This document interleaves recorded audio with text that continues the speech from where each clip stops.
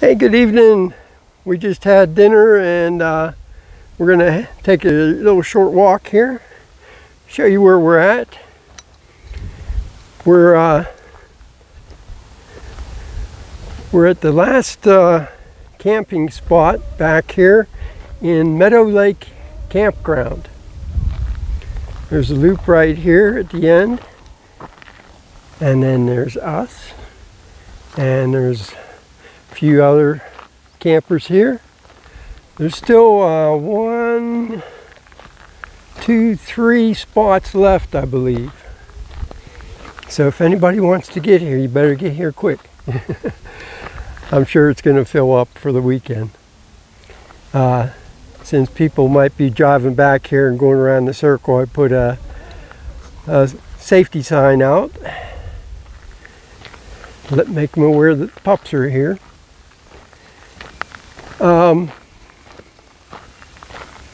This is right outside the town of Ennis, I think is how you say it, E-N-N-I-S, Montana. And this lake was formed when they dammed the Madison River.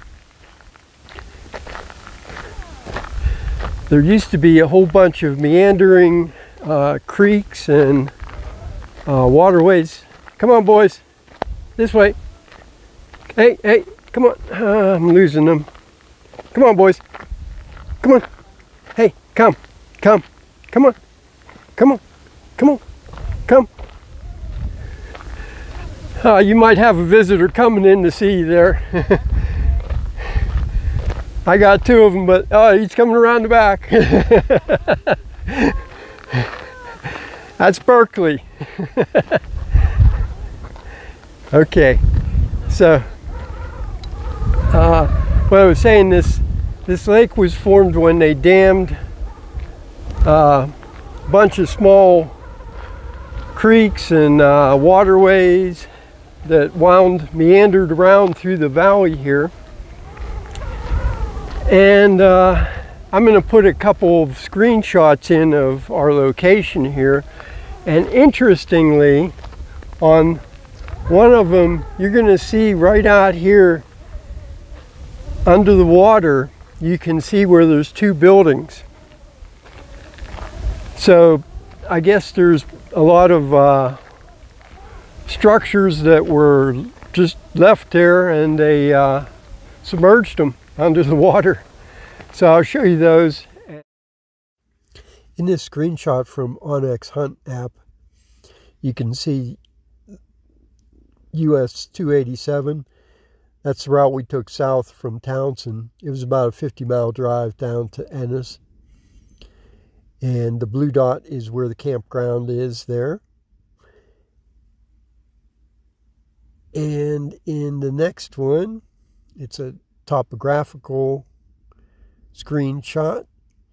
You'll see the red dot is the campground, and where the river flows down from the north, as you go up in that canyon, it's BLM land, and then where the green is National Forest. And here's the campground. You can see the 10 campsites along the road, but look out into the lake. You see kind of right in the lake there's 2 buildings. Here's a closer shot of that. And there's the 2 buildings that are submerged under the water. It's pretty cool, huh? You can see them really plainly in this in that photo. So yeah. All right, so this is another screenshot of the campground, and we're at that last campsite where the red dot is, or orange dot, and we're all the way in the back. Okay, back to the video. This is a nice little area, nice little campground. This is run by the Montana Fish, Wildlife, and Parks Service, or yeah. So it's a state park, and it's a state campground. You can stay here for free. up to 7 days. It's got a vault toilet.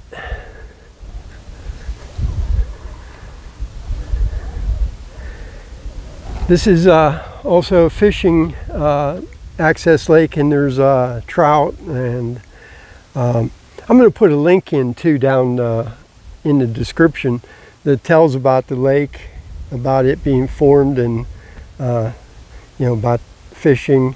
Fishing apparently is pretty good. In the if you continue up around this way, you go up into a big canyon there where the river comes down, and apparently there's pretty good fishing up there. So yeah, we're still in bear country. It says grizzly bears and black bears frequent this area. Okay, so that's for monofilament recycling fishing line. Now these folks all up here, I don't know, maybe they know each other or something. There's a few that are all bunched together there. They were there when we came. There's a handicap site that's got a concrete pad. And each of the sites have a table and a fire ring. Let's walk over here by the lake, boys. Come on. Come on.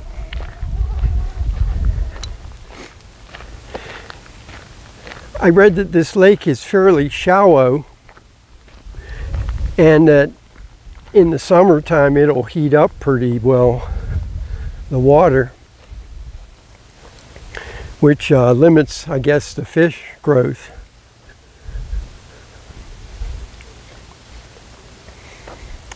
So, and this is, I can't remember the figure right now, but it's like 4,000 and some acre lake.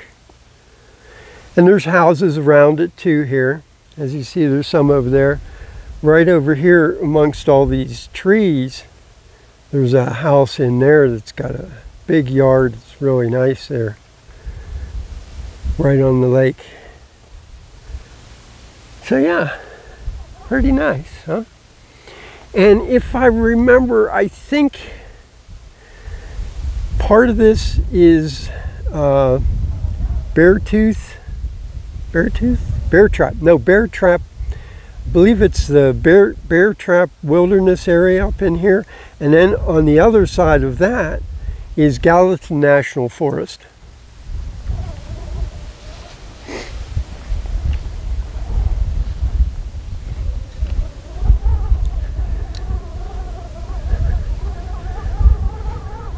A little windy. I got the external mic on, so hopefully it's cutting out a good bit of the wind.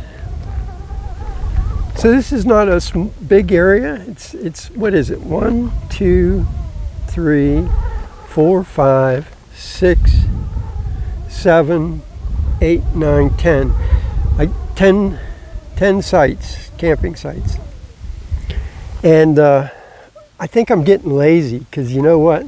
I was gonna go up that, the canyon there, because before you get into the wilderness area, you go into BLM land up along the river as it's coming down. And I was gonna go up there and look for a spot, maybe on BLM land, or even head into the bear trap wilderness area.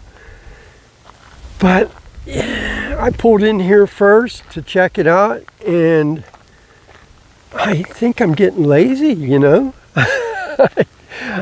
I don't want to beat the van up, and this was a nice easy drive coming in here, so we're just gonna stay here. Hey bud, come on. Come on. Boys have to go visit everybody.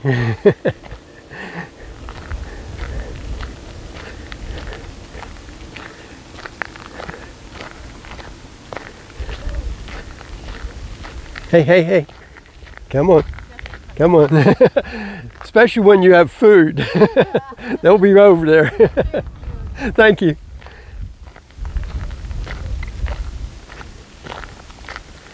Hey, boys. And there's farmland all around us here up on the above there. I heard tractors running a little bit earlier. We've got a pretty good AT&T and Verizon signal here, but our T-Mobile's not too good. That might be because the signal's not that great to start with, but also I think I've like reached my limit of high speed on that, so it probably dropped down to real low speed. So yeah, this is gonna do. I think we're gonna stay here through the Labor Day weekend. Just take it easy, relax. What do you say, boys, huh? I think it'll work. And there's pretty nice space between the campsites here too. It's not bad at all. And it's pretty private right back here in the corner.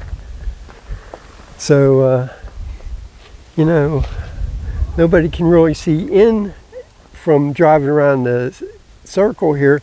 However, as they drive in the road here, that's East Ennis Lake Road or something like that, I think. It's on the map. You'll see it. All right, well, take good care, and we will talk to you later.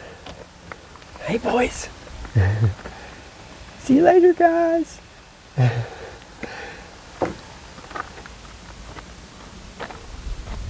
Have a good night. We'll talk to you later.